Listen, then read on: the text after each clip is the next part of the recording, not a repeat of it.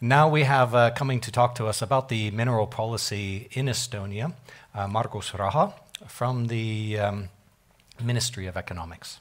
Please. My name is easier to pronounce, Raha. Raha, yeah. By the way, it means happiness in Swahili. I put my stopper as well here. So, good afternoon, everybody, dear guests, friends, colleagues from here and there. This is my presentation, Mineral Policy of Estonia, and I'm working in Department of Mineral Resources in Ministry. We have same name department also in survey. Is correct, Silly? Yeah. Okay, let's start. Oh. Which one? Ah, sorry. My bad. Okay, content. Oops, it looks like first page of grammar textbook, past, present, future. But I'm not going to talk about geological past. It's just last 5, but very important years. And Ene, in her presentation, also mentioned those dates. So, major recent events. June 2017, our Riigikogu Parliament approved those general principles of Earth's crust policy until 2050. About half a year later, 1st of January 2018, the survey was re-established. Before that was a state-owned company, Estonian Geological Center, who just had to earn money and got about half funding came from the state. And June 2020, our ministry, actually the description of the area of government of our ministries, the Ministry of Economic Affairs and Communication, was amended and included the area of mineral resources and also activities, corresponding activities. And just from last year, February 2021, the ministry has a new Department of Mineral Resources, just 3 of us working. All are here. Me, Ene, and Kaur. Kaur is working in Saaremaa, remote work. And Timo became a Deputy Secretary General for Energy and Mineral Resources. Before, he was just Deputy Secretary General for Energy. My bad. Okay, I have to read this sentence because this is from the principles, because we had a lot of brainstorm. I was also involved to compose this sentence. And it took us, I don't know, half a year.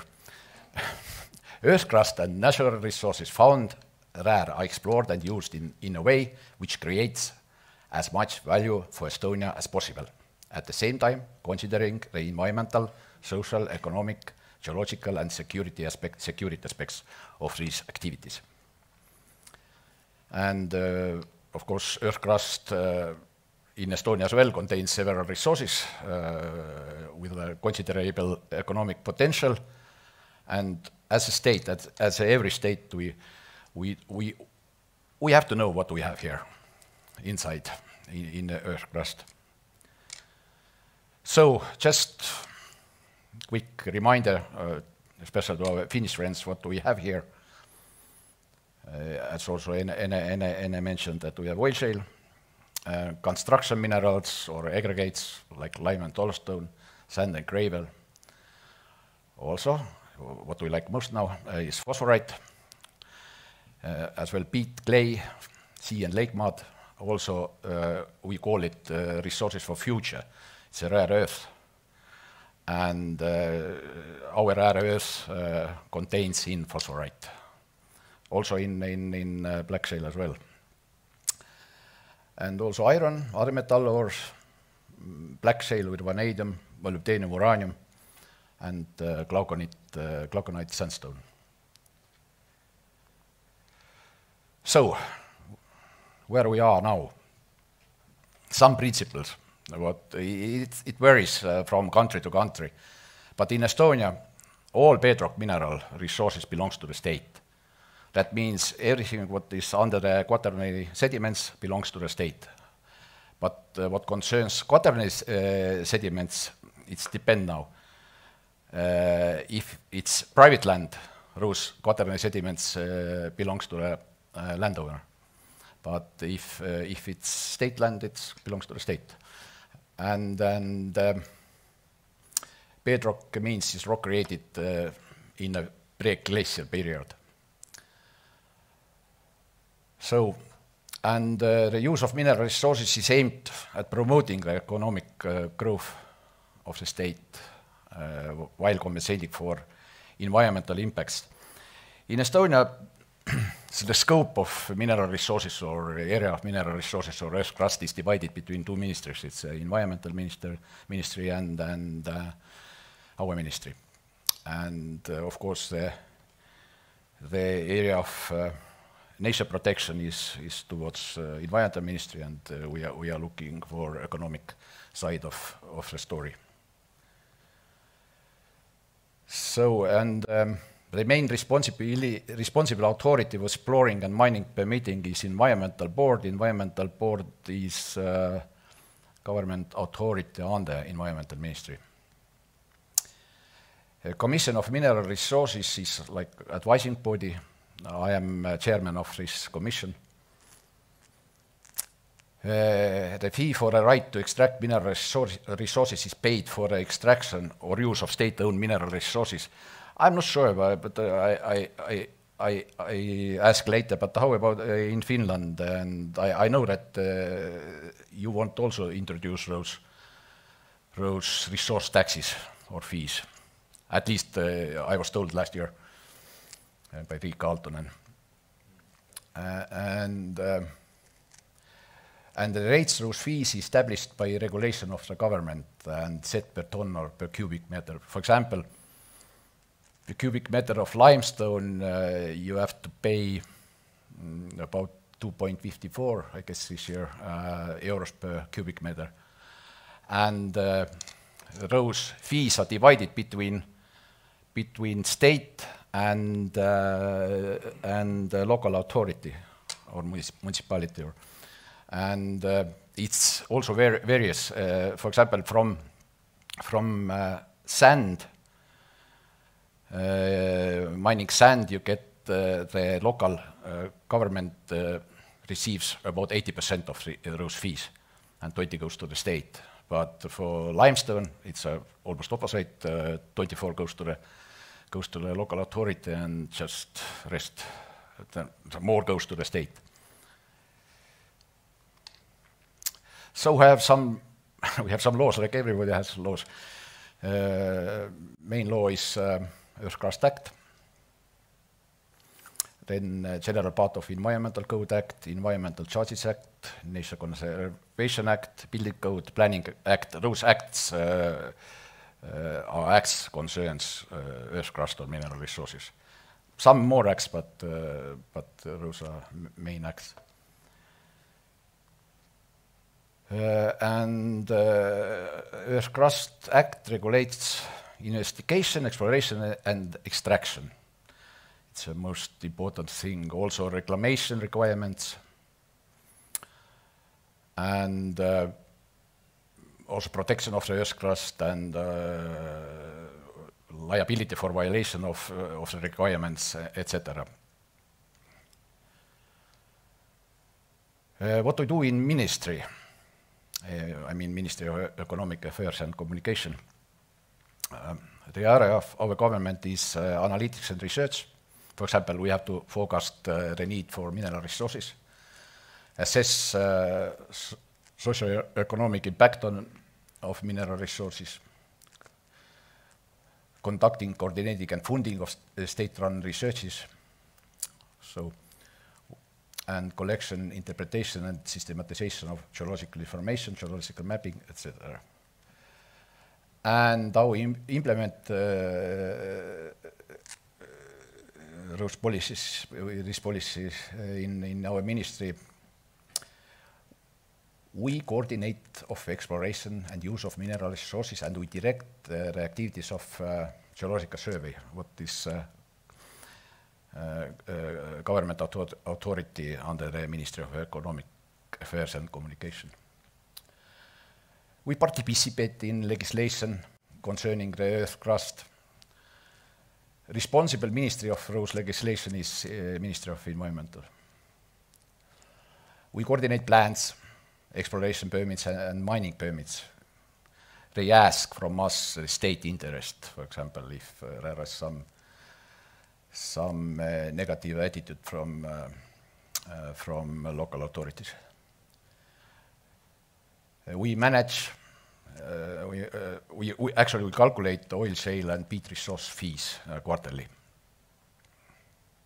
We participate in assessment of the environmental impact and efficiency of the use of earth crust.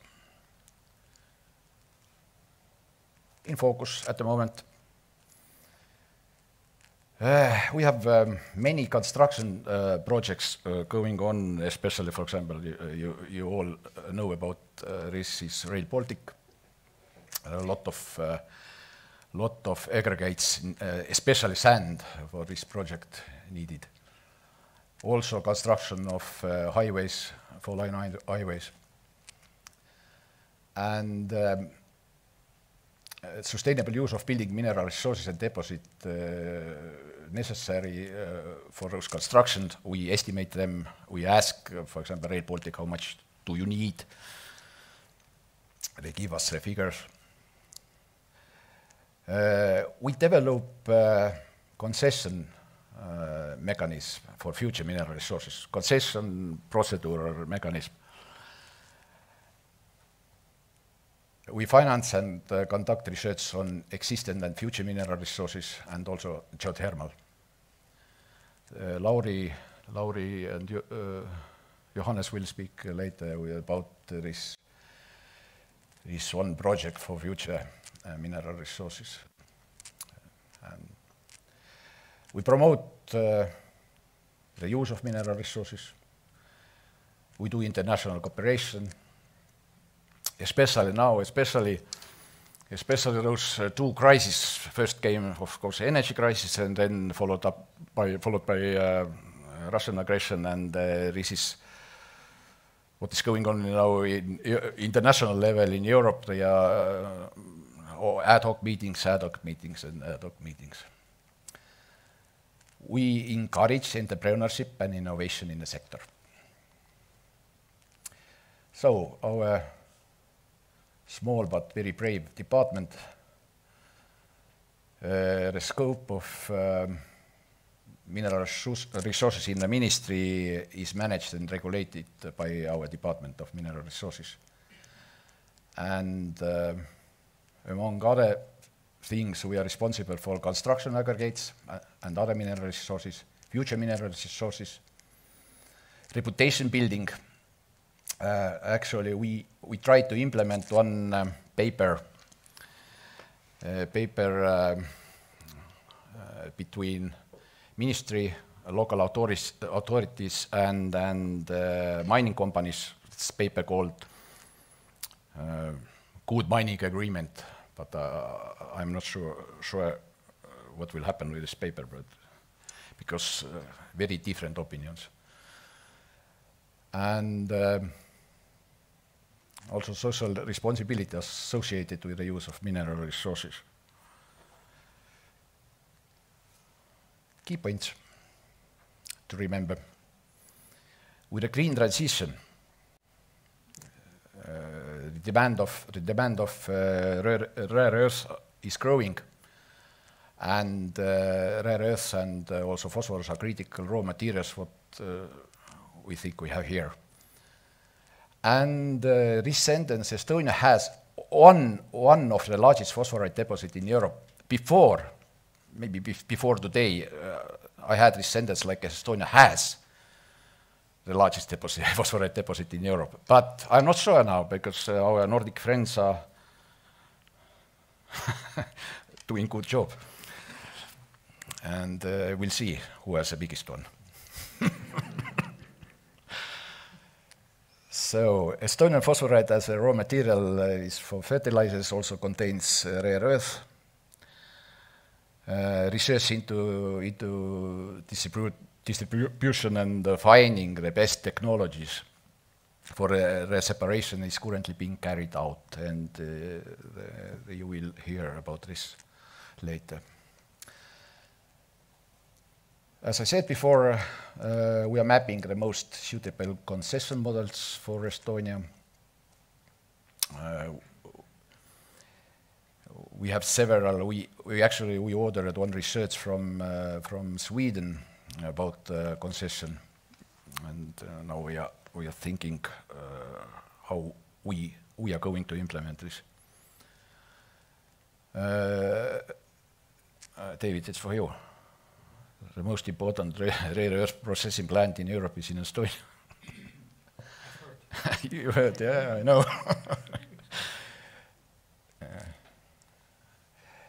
So, some good words about the Geological Survey of Estonia. They will speak for themselves, but what they are doing, it's just short overview. And conducting geological mapping. Geological is investigation and exploration. Maintenance of geological sample material. We were yesterday in Arvavere Center. And development of geological data banks and ensuring availability of geological information. New thing is geothermal energy research. Pekka is involved. Advising governmental authorities and informing the public about the earth crust. They have done nice short movies about phosphorite and etc. on the Estonian survey website. You can find those clips. Okay. As everywhere, we face some problems. The main problem is here as well is confrontation between the need of extract mineral resources and the anti-mining attitude. As I heard this Simon presentation, I was thinking, wow, so many mines we need, but nimby, where we can get those minerals we need for a green transition. Also, landscape protection areas of local importance, which often do not have the necessary justification for nature protection and have been used to control mining. The extraction of mineral resources declared to be a national importance is practically decided by the local government. Some local governments are more friendly towards mining or mines or even geological exploration, but some local governments, they even oppose geological exploration because they say that if you today you explore, tomorrow you mine. But for us, it's not directly related exploration and mining, because exploration gives us also just geological information. And of course, it's historical fears related with phosphorite, and it's from Soviet times. Winds of change, you know this Scorpion song. And what is going to happen? I have a question marks here because I'm not sure. Minor changes in the current Earth Crust Act. This act at the moment is enforced about 4 years, but we face already problems in exploration and some other problems, and that's why several stakeholders like ministry or survey, they made proposals to just change this current law and those proposals is now overviewed in Ministry of Environment, and we'll see. Hopefully this year they can amend this. And the new changes, probably we need a new Earth Crust Act soon, but from which year, I'm not sure.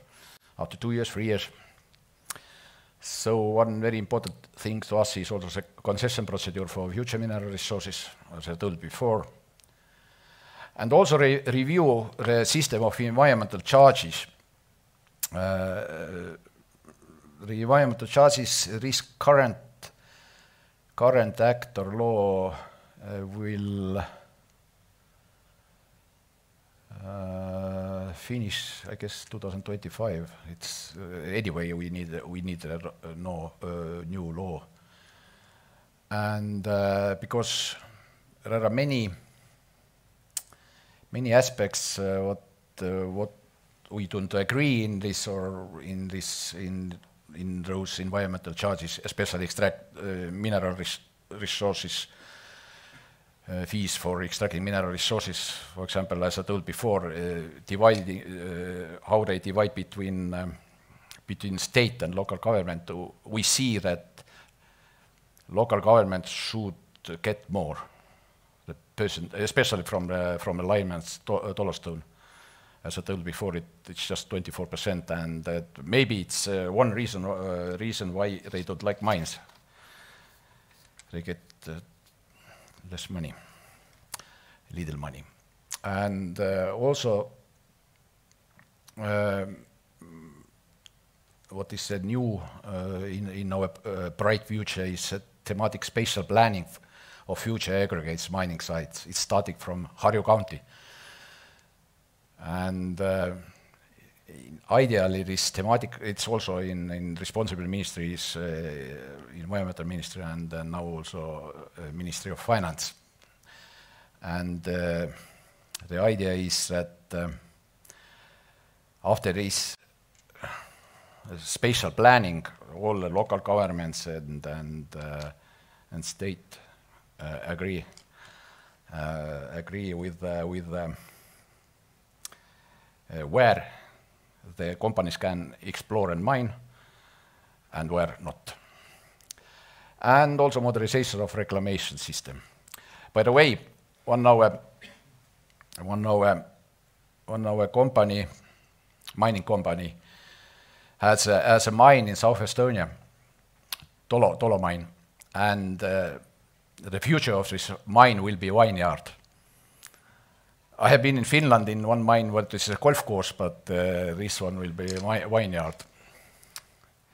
And it's just very simplified slide or scheme showing how the responsibility in mineral resources is divided between two ministries.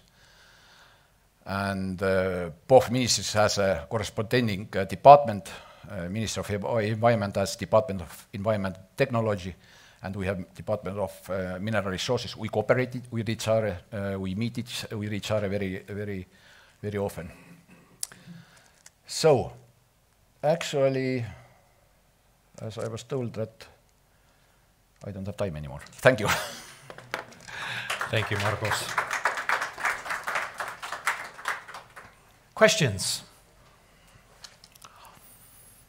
I know it was boring. It was about law and policy. It's always boring, and soon we have very nice presentations, colorful. Thank you. I'm Minister Porola from TTK. I have a question related to geothermal energy. Basic question: who owns the heat of the ground in Estonia? I don't know. Who owns heat? Can somebody help me? Who owns the heat? It's never we discussed this like this way. Who owns heat? Maybe it depends on in which land heat is. Because it's other topic. But for example, in Latvia, in our south country, for everything in the private land, what is under the leg up to the core is a landowner property. But I am not sure heat. But how about air? Any other questions? But who owns the heat in Finland? Yeah, that's a good question, because that's a question which is on the table at the moment. Because when you are utilizing heat, heat does not follow these borders made by man. So it's a question which is on the table, and I've heard 3 different answers, and there was everyone who gave the answer said that he's right. So I think we have to, in the ultimate, we have to go to the court and solution. But yeah, it's a good question. Okay. All right. Okay, thank you very much, Margus.